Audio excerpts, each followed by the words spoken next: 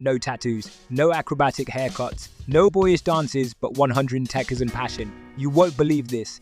Before a match, Felipe Scolari, faced with the task of guiding Brazil's death battalion, felt overwhelmed by the sheer talent in front of him. He said, "One day I walked into the changing room to talk about tactics, but when I saw Ronaldo, Kaká, Adriano, Roberto Carlos and Cafu in front of me, I just said to them, just go out there and be yourself. I'll let you know if I make changes." This has to be the biggest flex for any manager.